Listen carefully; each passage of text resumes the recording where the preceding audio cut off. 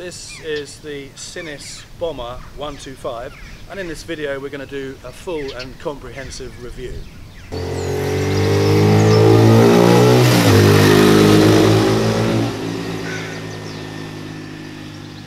This looks like a Triumph Thruxton RS, and a Triumph Thruxton RS costs £13,000, so looking at this you'd think that's going to be quite expensive, but it's only £2,145.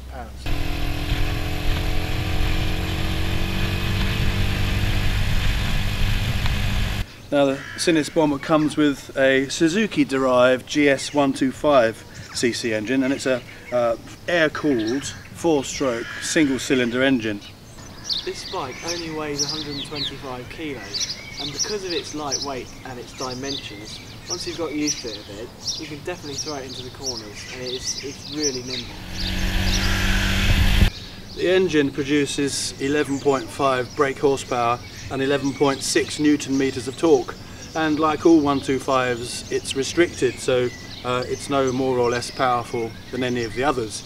Once you've run it in and it opens up a little bit, it needs to rev, so you have to rev it quite high, but you don't have a rev counter here, so you can't tell what the revs are, and it feels like it's revving probably higher than it is, but you'll get 60 miles per hour out of it, and that is again restricted by law. So if you de-restricted it and put a different pipe on, you could get more out of it.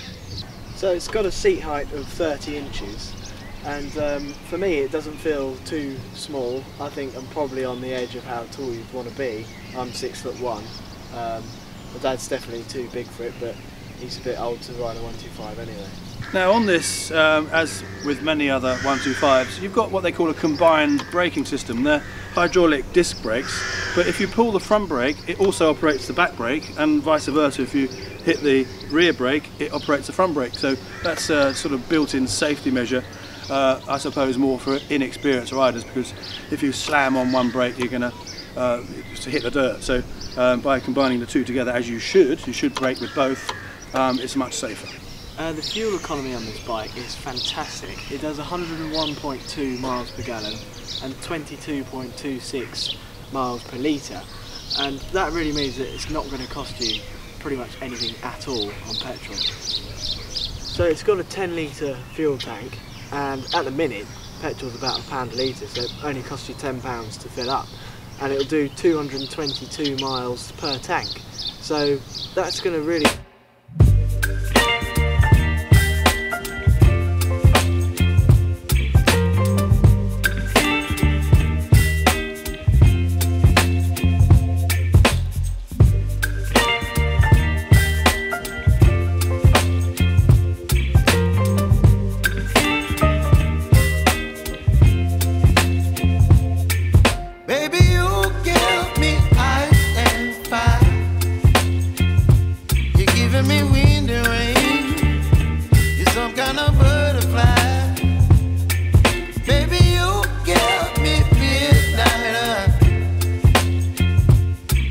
my appetite. Don't leave me here high and dry. Oh, well, I don't wanna jinx it, baby, and twist myself at the spine. Don't wanna overthink it, baby. It's just twist your body and mine. Baby, you give me ice and fire. You're giving me wind and rain. You're some kind of butterfly. Baby, you give me midnight. It's like to ride. Excuse the crow in the trees making a bit of a noise. It's a lovely bike to ride, ever so easy to ride. If you've just passed your test and it's your first bike, you'll be perfectly fine on it. If I was your dad and you're 17, 18 and you wanted to ride this bike, male or female, I would say absolutely, totally amazing bike to have. It's not too powerful like any 125, it handles beautifully, and it's a really fabulous looking bike to have. The fantastic thing about this bike is that it's not pretending to be something that it's not. It is just what it is. It's a cafe racer. It's not pretending to be a Harley or something. Personally, I don't like cruiser 125s because they look like they're meant to be a Harley, but they just, you turn it on and it's a 125. But this doesn't give that impression.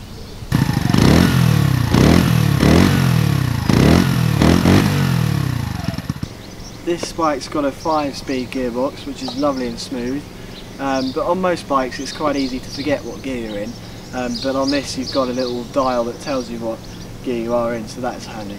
It's got a locking fuel cap, which is really good. You're not going to get some scoundrel come and nick your petrol. The suspension's quite firm, but it still gives you quite a nice smooth ride. Now I'm quite a heavy guy, so I've found the bike fine to ride. So if you're a sort of normal sized person for a 125, you're going to get on just fine with this bike. And yeah, it's a lovely, beautiful bike to ride. This bike is a fantastic looking bike. It's got lovely spoked wheels, upside down forks, a lovely looking fairing in the front, and it has actually got passenger foot pegs. But it's got nowhere for them to sit, so you'd have to be pretty friendly with the person you're riding with. But of course, unless you've done your full test, you can't legally have someone on the back. Now another great thing, if you buy one of these new, it comes with a 2-year warranty. This bike's got really nice looking tyres, and I can imagine they're quite good in the rain, but we haven't tested that yet. I personally think this is one of the most beautiful motorcycles on the road. It's absolutely stunning, and whatever part you look at from the front to back, it's so beautifully designed, and there's some beautiful quality parts. And if you're wondering why it says 37, the reason is the designer, it was his 37th birthday when he finished doing it, so that's why that's there.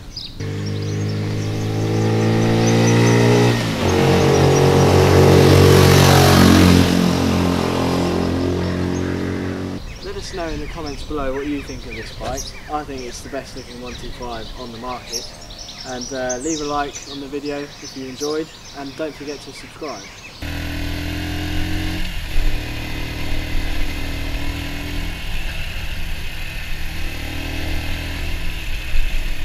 Don't forget to check out our merch store. We've got some really cool t-shirts, some with our branding on, some without, all motorcycle related. Some have got back prints and some just on the front. The link's below in the description.